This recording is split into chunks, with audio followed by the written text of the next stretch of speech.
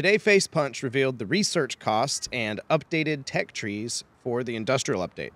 Most of the industrial items are Tier 1, except for the electric furnace and industrial crafter are both Tier 2.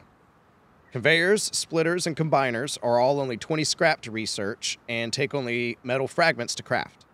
For storage adapters, take 75 scrap and a tech trash on top of the fragments.